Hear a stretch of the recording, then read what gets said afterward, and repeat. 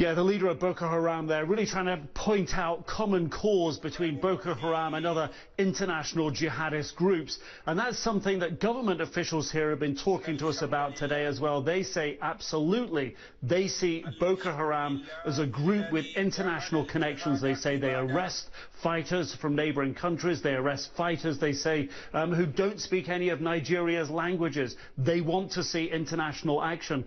We've also seen those satellite images that have been released of the areas of fighting, and again they also show the strategic interest of Boko Haram targeting a military outpost so close to the border, and that gives them, government officials tell us, that freedom of movement across the border, enhancing their international threat.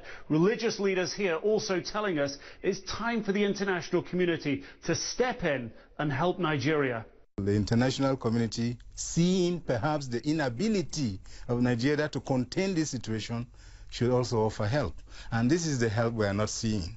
Now we saw it very glaringly, and I say I liked it when I saw the huge numbers gathered in Paris, and then the heads of state from different nations all coming together for a common cause. Why can't we share the same sympathy, solidarity, concern?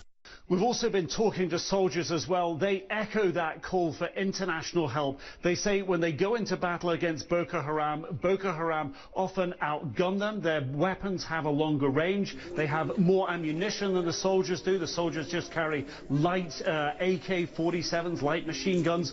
Boko Haram coming in with big anti-aircraft guns, can shoot over longer distances. And the soldiers say they're forced to flee the battlefield. With that international help, giving them bigger, stronger weapons, they say, they can win the fight against Boko Haram.